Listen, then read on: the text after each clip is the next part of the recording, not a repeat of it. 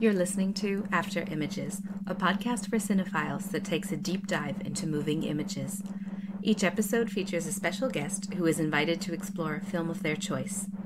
After Images is hosted by film writers Frank Bouleg and Marisa C. Hayes. On today's episode, we welcome filmmaker, producer, and writer Nyla Innuksuk, who shares her appreciation for Alfred Hitchcock's 1960 horror film Psycho. Often considered the first slasher, Psycho tells the story of Marion Crane, played by Janet Leigh, that's Scream Queen Jamie Lee Curtis's mother. Having stolen money to join her lover, Marion is on the run and stops off at an isolated hotel run by Norman Bates. Played by Anthony Perkins, Bates appears to live under the influence of his overbearing mother. At this point, the film shifts from thriller to horror and takes the audience on a wild ride. Interwoven with our discussion of Psycho, we are privileged to hear Nyla Innuksuk discuss the making of her first feature-length film, Slashback. It's a genre-defying flick that merges elements of sci-fi, horror, comedy, friendship, indigenous storytelling, and resilience within an Inuit community that premiered in 2022. Nyla Innuksuk is a filmmaker, producer, and comic book writer based out of Toronto, Canada. Nyla co-created the teenage superhero Snow God, a member of Marvel's Champions League, with her friend Jim Zub. Innuksuk's first feature, Slashback, is a sci-fi adventure about a group of 14-year-old girls from a remote Arctic community who take on an alien invasion. The film premiered at SXSW in March 22. Trapped, a short horror film shot specifically for 24K resolution, 7 foot high, 270-degree screen, premiered at the 2022 Venice Biennale. Innuksuk is currently developing a second feature with her writing partner, Ryan Cavan, set to film in 2024. We're so pleased today to welcome Nyla Innuksuk. Thank you so much for being here with us. Thanks so much for having me. I'm really excited to chat with you guys.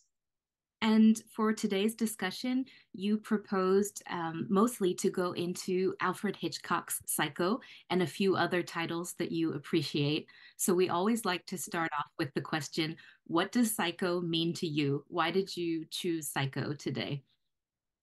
Yeah, I think that for me, it was just such a foundational movie for me when I was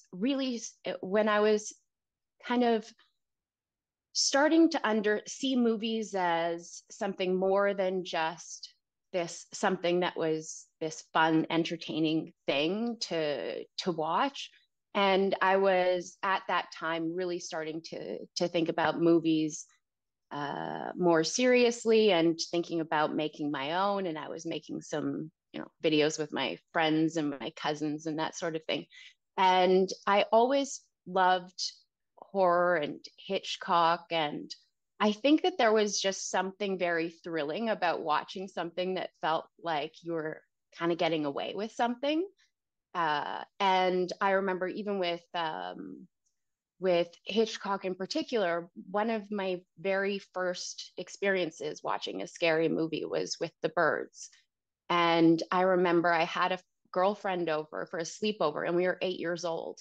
And this is the movie that my mom suggested we watch, which I think is, speaking of Psycho, I mean, that's kind of crazy because we were the exact same age as those kids who I would say the most terrifying scene is when they're having to rush those kids out of school and they're all being attacked. And so that movie was really scary, but it just was also so exciting to be watching something like this. And then later, when I was probably maybe 12 or 13, I was having another slumber party with a group of girlfriends. And so I brought over Psycho, but I hadn't watched it before, but I was just thinking that this would be fun and scary. And I had heard that it was really scary. And we started watching it, and all of my girlfriends were just like, this is so boring. And because for the first 10 minutes. It's mostly her in her office, and she's deciding what to do, and then driving for a long time. So we turned it off before anything had really happened. And so then I went home and I watched it on my own. And I remember I just like left my bedroom where I would watch movies, and I came downstairs to my mom, and I was just like, this is a perfect movie. Like this could be released today and it would just be terrifying. It would be perfect. And then I found out that Gus Van Sant had actually just remade the movie shot for shot. And so it was, I mean, I loved it from the first time I watched it fully on my own, and the performance of Norman Bates in particular, I thought was so fantastic. I really and so for me it was one of these movies that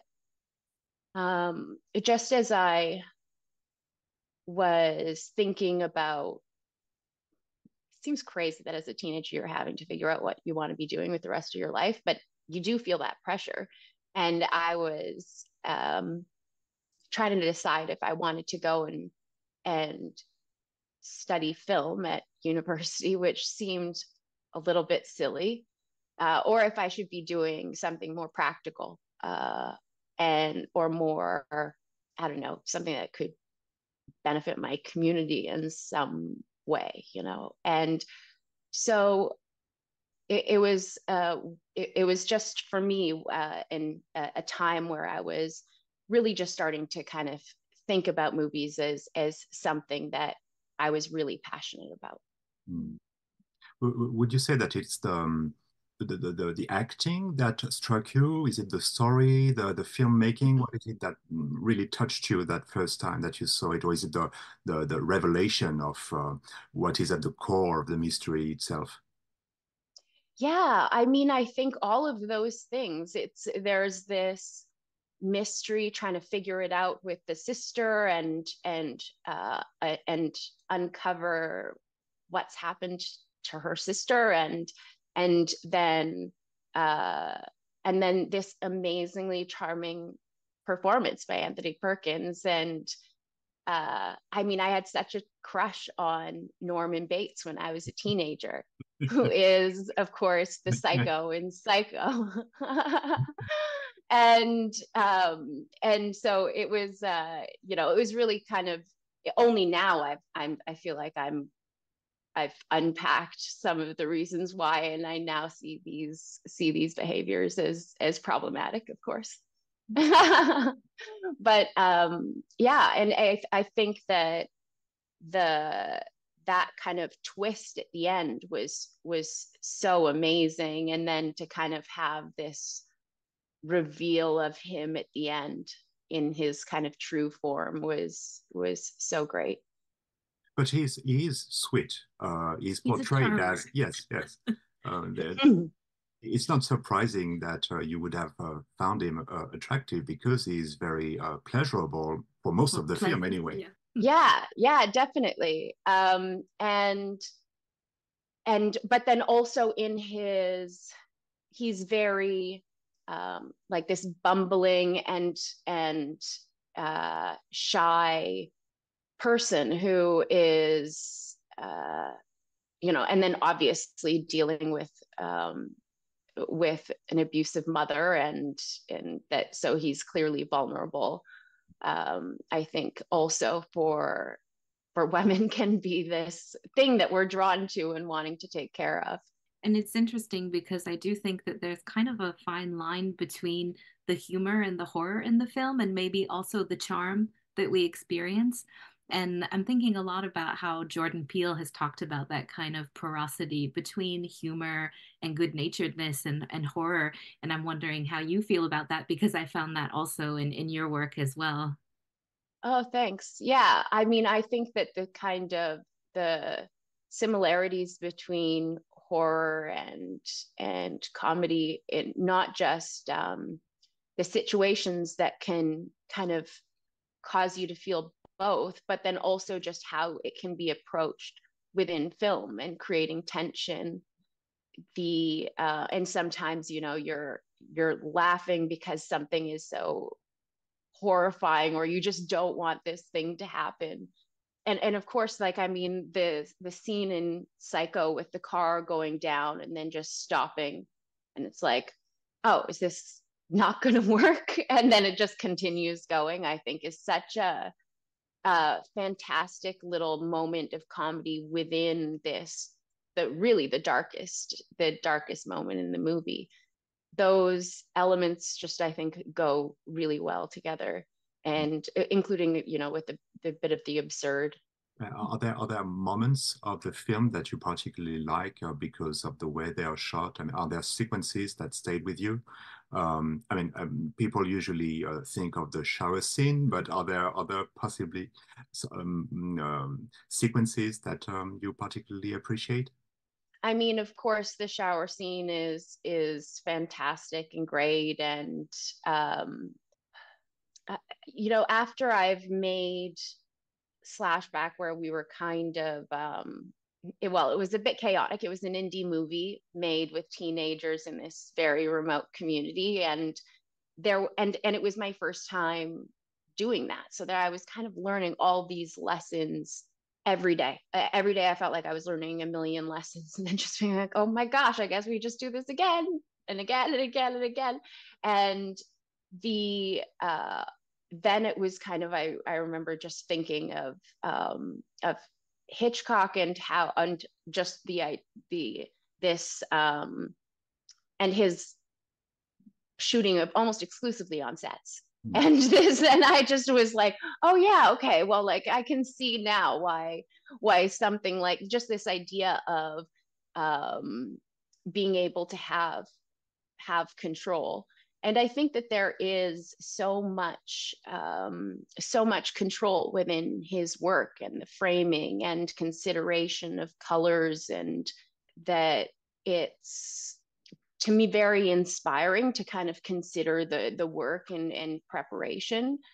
But then it also, it kind of within these ideas of control. And I think a lot, just, but the cool thing about being able to make movies and make horror and write horror is that you kind of get to process feelings about fear and anxiety, and in a way that's kind of creative. And with my co-writer, we've actually started to kind of question how healthy that is for us, actually, and whether we should be maybe thinking about things that are not just, tension and fear and that sort of, I do think that for me, with both Slashback and this next project that we're doing, it has really been a helpful way to kind of process these feelings of anxiety and then control.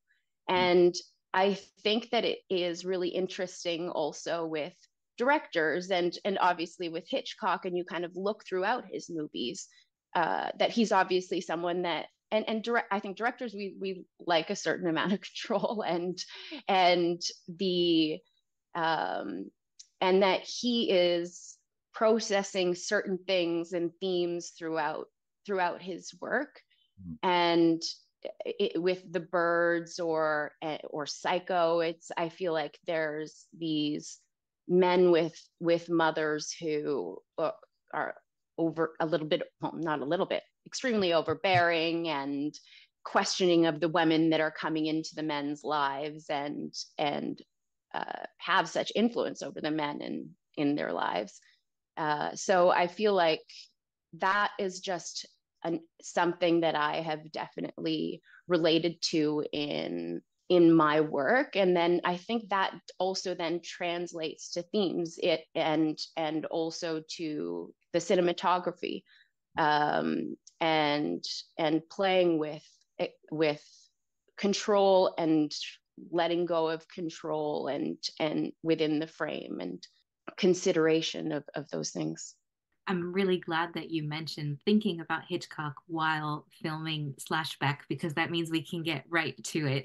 There are a couple things I wanted to ask you about, because when we Sure. think about Psycho and Hitchcock in general, we've got these wonderful title credits that were done by Saul Bass.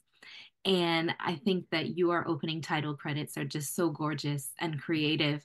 And I wondered if you could tell us a little bit about that, and if by any chance Saul Bass's work was an inspiration for that too, the way that you integrated the design and the opening title sequence of the film.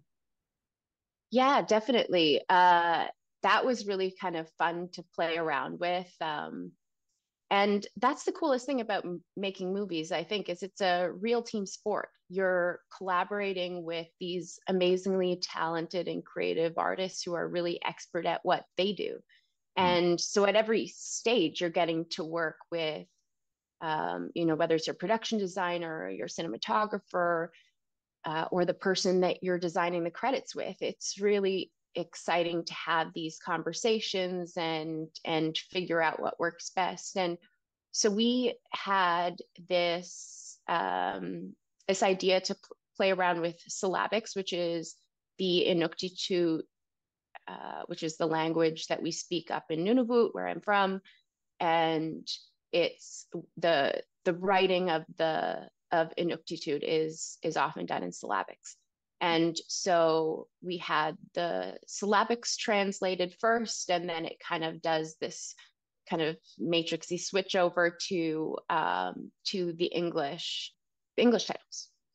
Actually, it plays with, I think there's a couple versions. There's one at one point the titles are, it's kind of slashes through, and then at another point it does a kind of matrixy thing. But yeah, it was fun to play.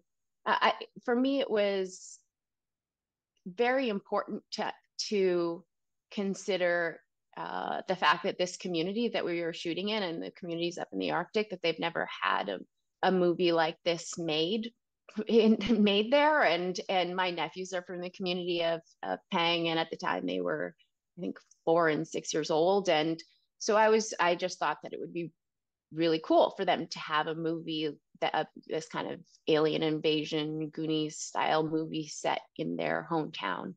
And in that community where their mom is from, they speak Inuktitut, and they don't speak English often. And my sister Julie, she didn't learn how to speak English until she was 13 or 14.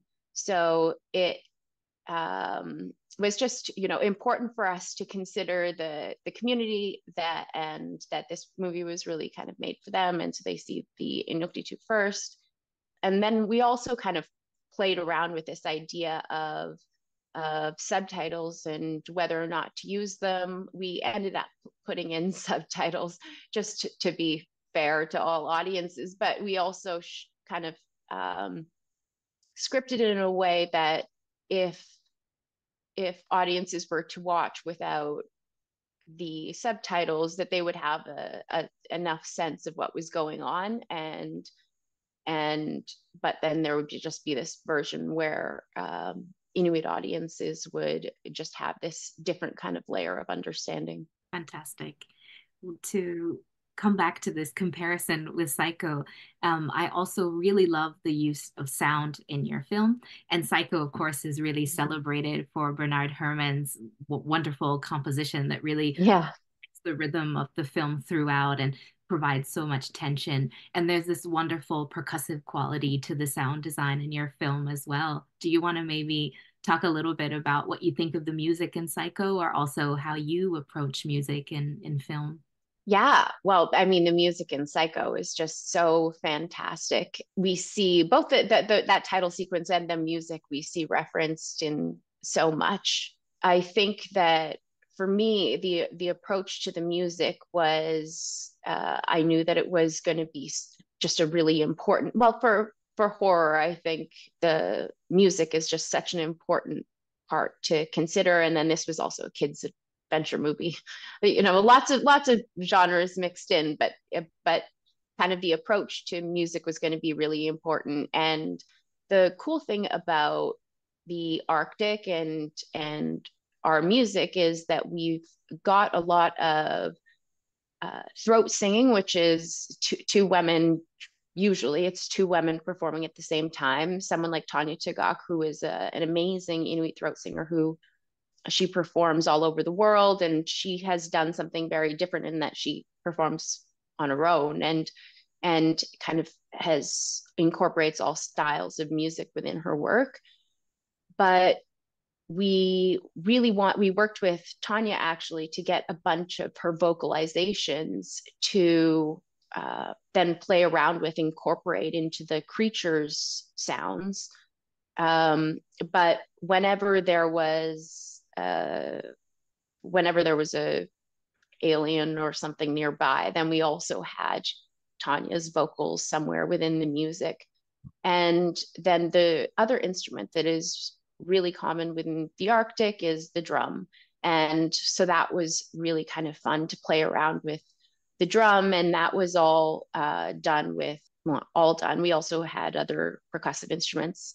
But most of the drumming that you hear was done with traditional drum, different sizes of traditional drum.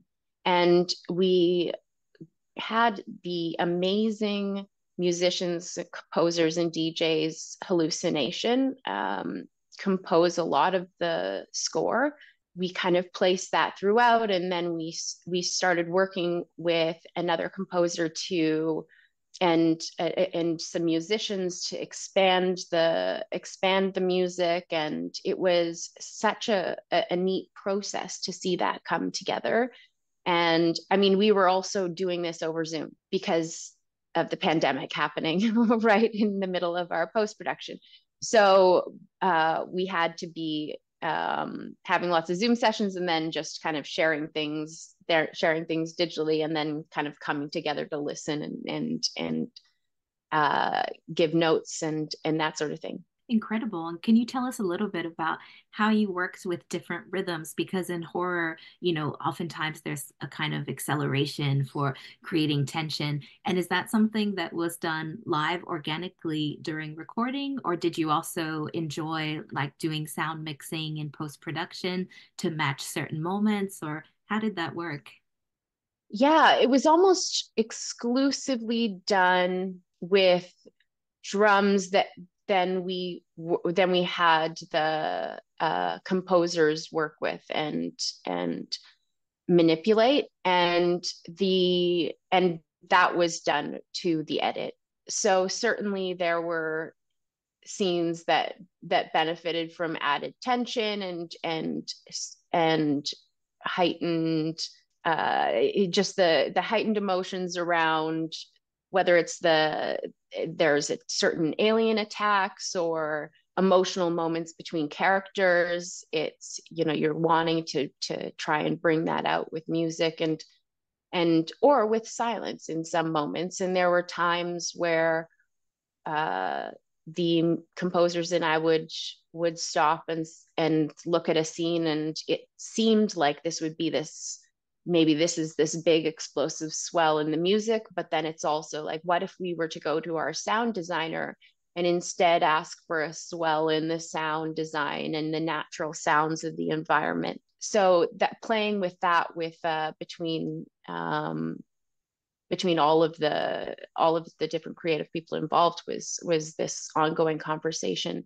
And my favorite part of the process was, it always feels too short, and these things are with low budget filmmaking, it's like you have a certain amount of days, but the time spent in sound design was so much fun, because then at that point the edit's locked and the color's been done, and so you're really starting to see the pieces all come together, and the edges kind of get smoothed out with the sound design. So for me, that part of the process and playing with the mix and bringing in elements and taking some out is such a fun part of the process. And then and we're also bringing in, of course, when it comes to horror, sometimes it's monster sounds and all of that. And so it's really fun to play around with, like, how much blood splatter you want it to sound like.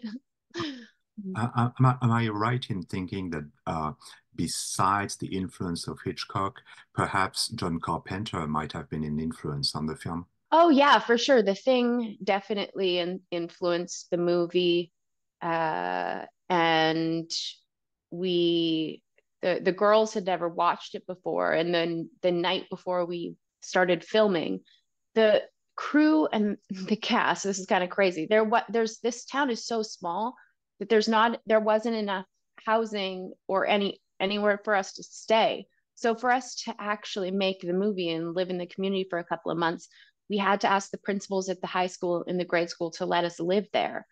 And so everyone lived in, we shipped up 55 beds and mattresses and turned all of the classrooms into bedrooms. And so everybody had a roommate, which is insane to me.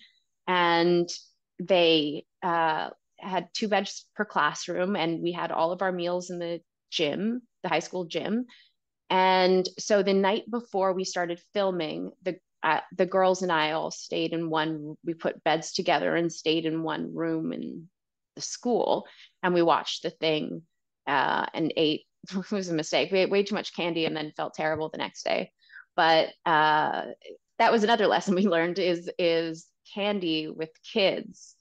You just have to just not have it around, or they find ways to sneak it on. But it definitely affects your ability to work. But just certainly John Carpenter, and then in the score as well, we were thinking of John Carpenter for sure. And now that you've made your first feature-length film, when you go back and watch some of these iconic films of the past, do you feel like you hear and see them differently? Yeah, I mean, honestly, watching movies now, even when people talk about, I hear people talk about a movie and they just don't like it, and it could be anything. Like it could be a terrible movie, but I just am like, you guys don't know how hard this is. um, but it's when I go back and watch, and I'm hopefully shooting another movie this fall. It's really taking the lessons that I learned from my experience and trying to apply that to this next movie, and just prepare myself in a way that I just wasn't able to before, just because I didn't fully understand the job. Certainly I'm watching lots of movies and considering processes, not just in framing and sound design, but then also how you work with actors. And I think it's I find that I watch movies in a very different way. Earlier in the discussion, you were mentioning the level of control that Hitchcock had over his films, and he was famous for storyboarding everything beforehand, for having everything ready in his head before he started shooting. Is this also Yeah. of yours, or are you more, is there more improvisation when you are on set? Yeah, I think that for me with Slashback, just because of budget restraints and timing of budget, and then also when we had to film, our final casting happened very soon before we started filming.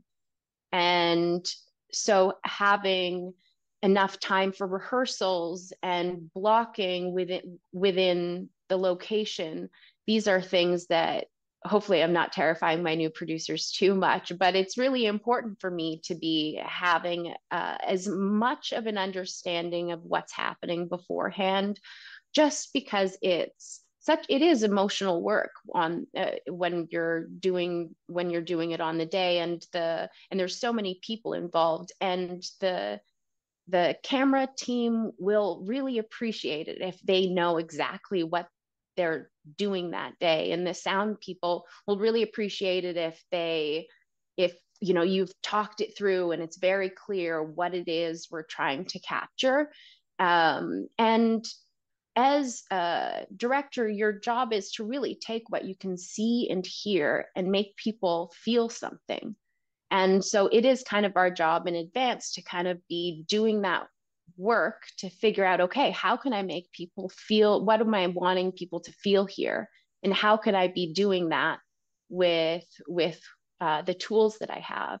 And then also with the actors, I've been working with this amazing coach who works with directors on preparing their scripts to work with actors. And and each actor might approach their job differently.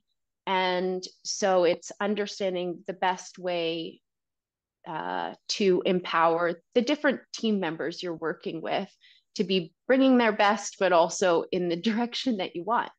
And so I think for actors to be able to have time to consider the character, and this is also sometimes the characters are going through a lot emotionally, especially in horror. And so to give them the time to process what it is that character is feeling, and it might be something that is reflected in their own life, and that takes time to adjust to, and some work for yourself so you're feeling, mentally fit on the day. Creating an environment where everyone feels like we're supporting each other as a team in this, in the creation of something that either tells a cool story or has an impact on people. I mean, when it comes to the way Hitchcock works with his actors, I definitely think there's a different way of approaching it. But I think it's how can you get the actors to the place where they feel comfortable on the day, bringing that emotional performance, and then making sure the rest of us have all of our stuff figured out so that they can do their work on the day in a way that is consensual. And it must have been especially challenging because you were working with young actors for this film.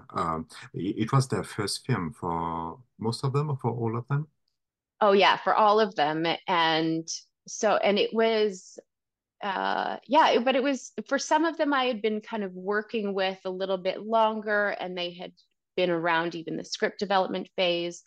Things that they said or were referencing directly came from them. So some of them it was a little bit maybe easier to kind of perform as their character. But it was really funny actually promoting the movie with Tatiana, who plays Micah, the lead, and people would meet with her and they're like, wow, she's nothing like her character. And I'm like, I know, she's acting. But it was such a joy to work with the actors. They were, it was for all of them their first time. Frankie was 8 years old. And then I think the next youngest was 11 and the rest were 14. So it was a young cast, and they were all away from their hometown of Qaluit. They were living in Peng for the summer and living in a school. So it was really fun and exciting, but it was also exhausting at times. But what I think was so great is that the girls had developed, and Rory, I should say, had developed a real relationship. And so they were able to just support each other throughout the process. And we never had any crazy fights or blowouts, which is kind of amazing for working with a bunch of teenagers all summer. And I'm curious to know if any of the teens that acted in the film had seen or were familiar with Hitchcock. Did you ever have that discussion with them? I'm told that people today are not so into Hitchcock, but I know. No, they none of the kids had watched Hitchcock necessarily. Yeah, they do like horror, some of them. Frankie in particular, the youngest one, she likes scary movies the most, which is kind of funny. But Chelsea is someone who was the tallest one of the group, and she doesn't like scary movies. Alexis, I think she has Alexis and Knowledge Us. I could see them both making their own movies. They liked the being around sets and are storytellers themselves. And Tatiana really liked acting and is going to continue doing that. These kids, it's so amazing. Well, now they're not so much kids. They're 18 years old and going to university. And So I think it's interesting that from the beginning of this conversation, you mentioned both Psycho and The Birds as the films that were important to you, because when Psycho is mentioned sometimes as the first slasher of the sort, and I think that for Slashback, this is an interesting thing. But while watching your film, I was struck by the way you film that bay near Peng that reminded me a lot of Bodega Bay in The Birds. I don't know if that was something conscious on your part, but you know that there are those trips that they take on the boat that are very reminiscent of what Melanie does in The Birds. So this is really something that struck me. And also, I mean, I think that The Birds is a very apocalyptic film. yeah, I think so too. And I love the birds, and I've always been just drawn to the themes and the characters. I also just, this Tippi Hedren in that movie was just with her getting on the boat and driving across the bay. I've always just I thought that she was such a cool character, and I know she's kind of seen as a little bit, silly in the movie, but I've always thought that she was kind of great. And then also just, yeah, the kind of securing of the house and preparing for this invading threat. I think that is something that I definitely was thinking of, and the birds, Jaws, of course, and I still actually I like the mystery of, this kind of small coastal town dealing with this strange thing that starts happening. That's something that I think it's something familiar, and then to kind of place it in this place that's also familiar to me, but obviously maybe not familiar to lots of people, was fun. And it's a group of people, as in your film. It's not just one person, it really is a community. Yeah, that's impacted. Yeah, yeah, definitely. And that was also kind of fun to play around with too. And then it was the threat kind of at first it it starts with affecting this kind of outsider, the police officer, but then moves towards closer to home to the father and to the fisherman, of course. It was definitely an interesting, but also just for myself, and a process for.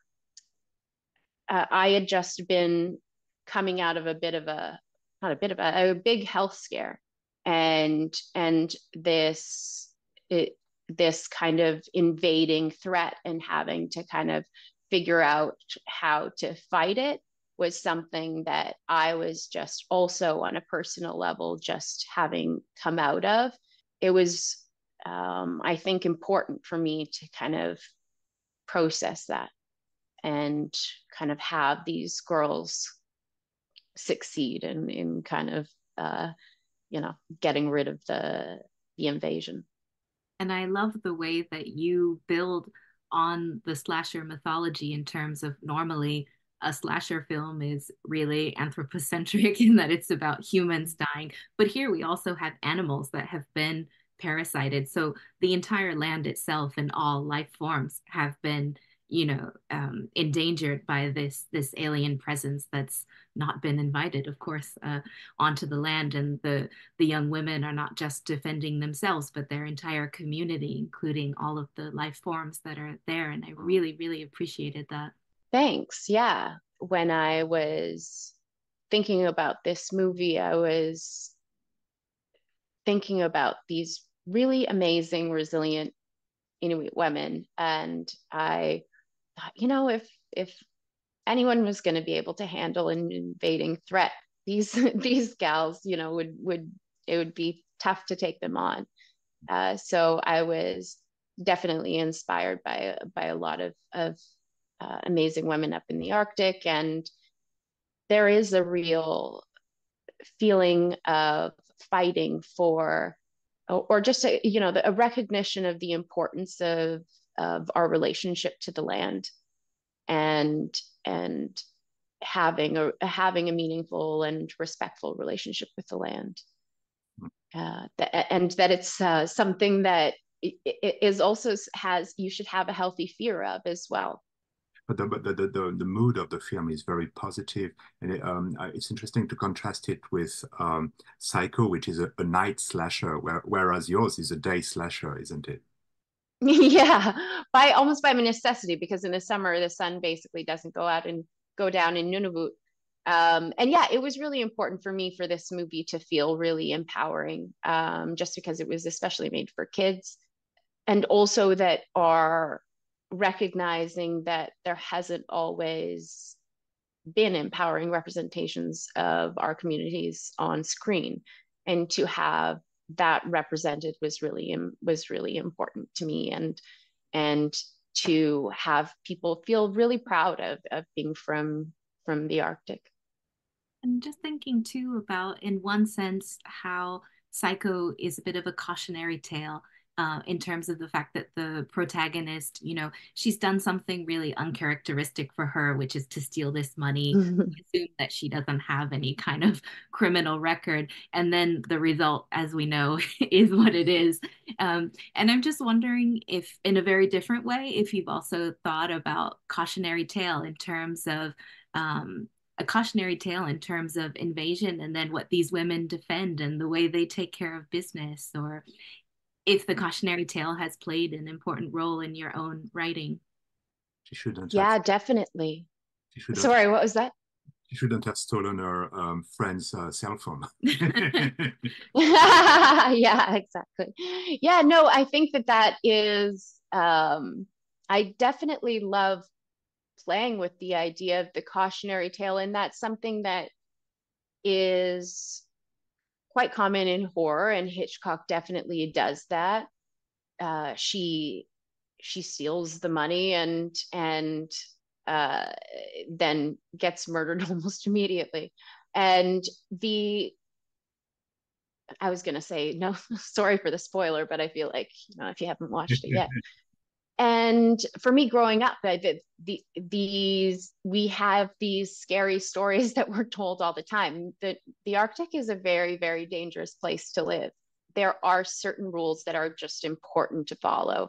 And of course, we don't always follow them. Like in the springtime, the ice breaks up, and it's really fun for kids to jump in between the ice, the floating ice, as it's kind of breaking up in the springtime. And they do it in shallow enough water that it's, it's going to be fine. But we have these stories about Hadapidluit, these women who live underneath the ice and steal children. They just kind of wait for children to jump so that they can steal them and take them as their own. And they wear these amautis with the big hoods so that they can carry the children in their backs. And so it was playing around with that idea of these cautionary tales, and also, but just I think that even in the work that I'm working on right now, as one is a documentary, and we're playing around with these ideas of the importance of learning lessons from mistakes. We also have, I think, within our communities, if we don't want to talk about something, we might create a cautionary tale around it as an easier way to talk about the thing. But sometimes it's important to talk about these scary things in order to heal, and not to be afraid all the time. I mean, but then it's also it's fear is also kind of a warning of danger, so it's something that's important to be listening to. But these are things that I think that are so fun to kind of play around with within storytelling, especially if you have someone that has kind of the tension that comes with this, the kind of the making of the mistake is also very an important part, I think. Adults are almost absent from the film. I mean, it's really told from the point of view of the children. What is it that made you choose to story from their perspective?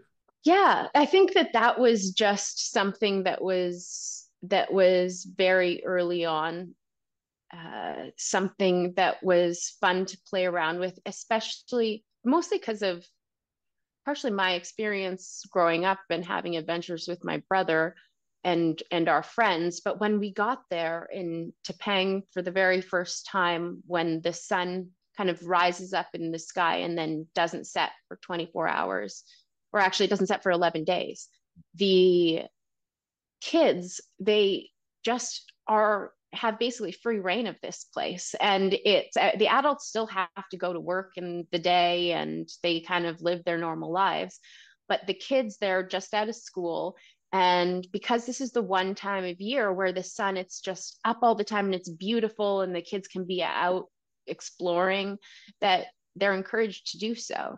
And so you just see these like gigantic packs of kids at 3 in the morning walking around playing, and it's like a ghost town. And so to be able to kind of showcase that side of the community was something that we wanted to explore. And is there anything you can tell us about the next film? Is there anything you would be able to share at this point? Is it going to be more genre-defying narrative with a bit of horror, or what can you tell? Yeah, it's, I would say it's a comedy tragedy disguised as a horror. It is more of an adult horror for sure. That was a goal of mine, to kind of do something a little more mature. And it was written at a time of kind of confusion. It happened in the middle of the pandemic and the summer of 2020, specifically, when the world was just changing. The death of George Floyd changed the way we talk about race and representation, and the Get Out had come out and changed everything, and Parasite had won Best Picture.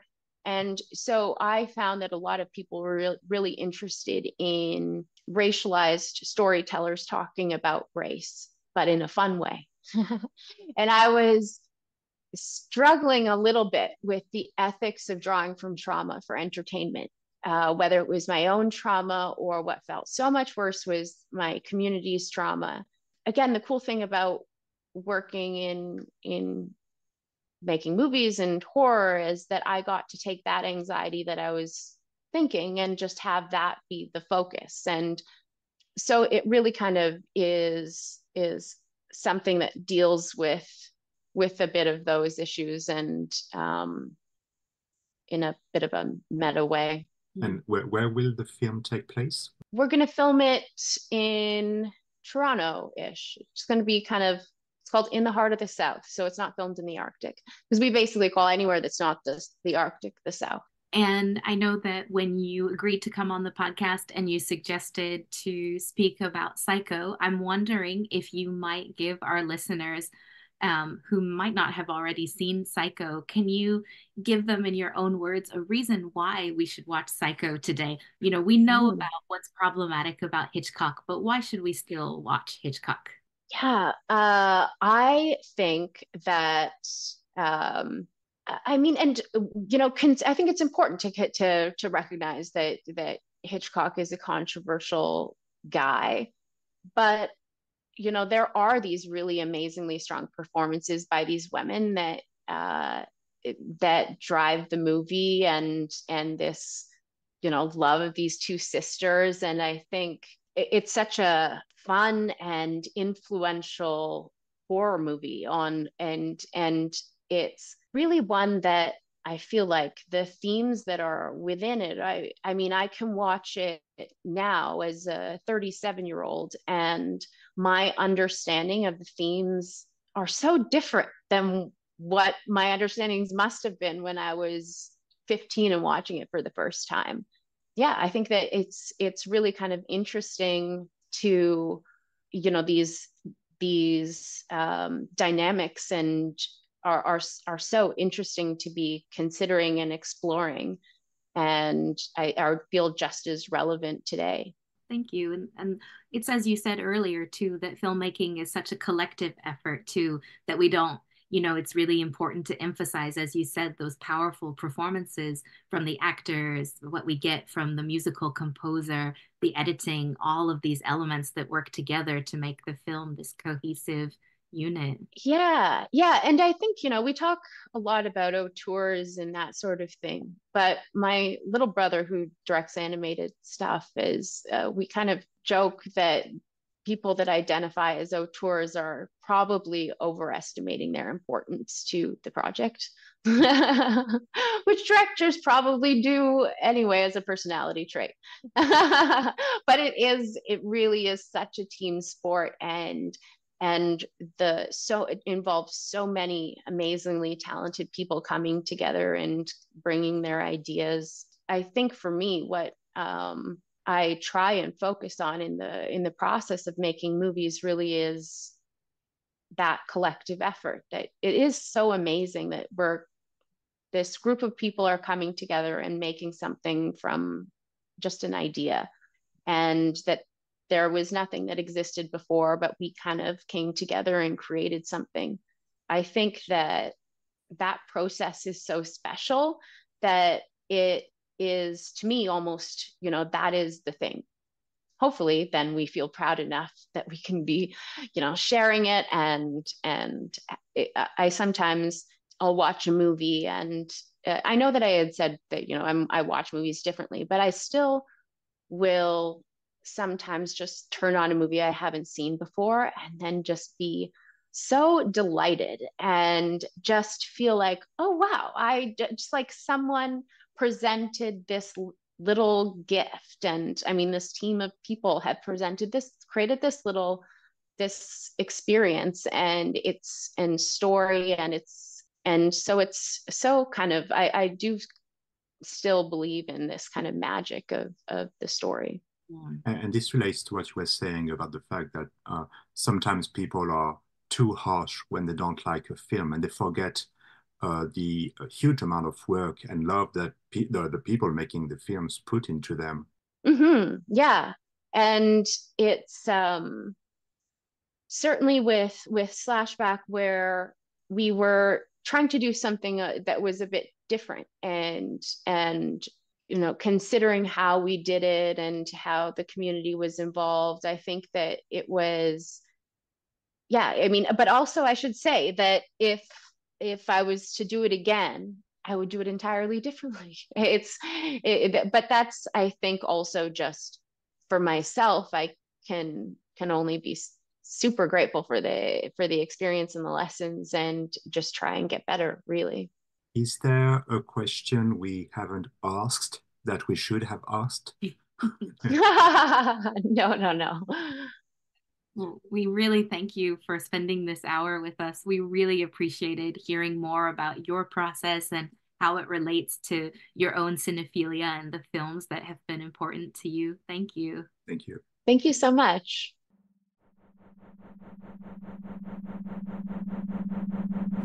Thank you for listening to After Images.